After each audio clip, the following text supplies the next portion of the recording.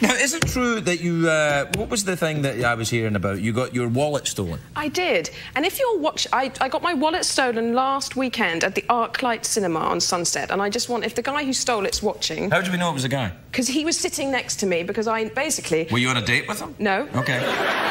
There was a seat free next to me, and I stupidly left my bag on that seat and then sort of shifted my weight and didn't look at it for a second. And just towards the end, the film was awful. I didn't enjoy it. I shouldn't say. Oh, come on. Well, it was... Come on. It was I don't like violent movies, and it was called what was it? Traitor, which is appropriate given what happened. Right. And I put my hand in to check my phone, and as I did that, the dude sitting next to me just ran out of the cinema. With your purse? With the wallet. Oh, with the wallet, right. Because it was gone. And I checked under the seats. So, anyway, and it's been such a hassle because I had all of my credit cards, had to cancel them.